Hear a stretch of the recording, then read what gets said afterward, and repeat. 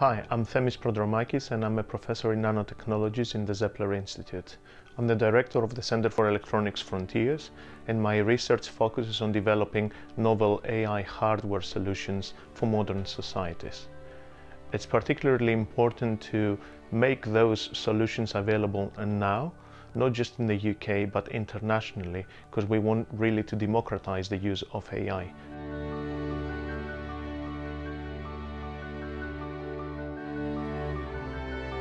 I'm delighted to be appointed as a chair in emerging technologies from the Royal Academy of Engineering.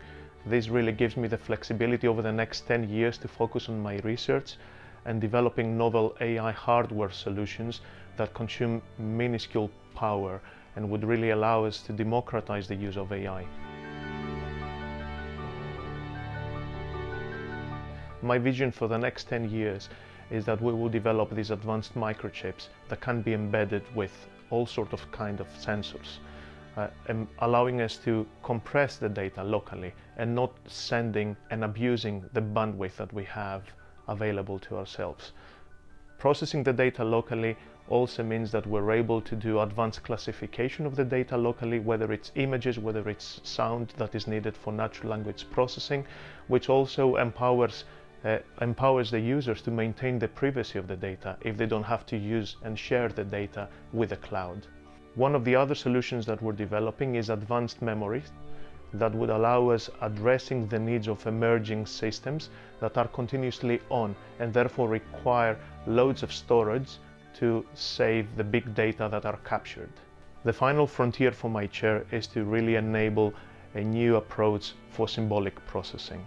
Doing symbolic processing means that it can lead into explainable AI, and we're able to interrogate AI systems and understand them better, for example, for figuring out what has gone wrong if an autonomous vehicle has a crash. Whose fault is it? Who do we count accountable for this? As with any research outcome, AI systems can also be used as a tool to do good but also harm. It can be utilized by different people to have access to your data and use your data without your consent. What is needed from public policy is establishing frameworks for how this can actually be used for good. How can we make them more transparent? How we can enable modern societies of moving forward in a sustainable way, and even of how we can develop our own research in a responsible manner. Engaging with public policy is something that is relevant across all career levels, from early career researchers to very senior professors. My advice to colleagues is to engage with public policy makers from early on.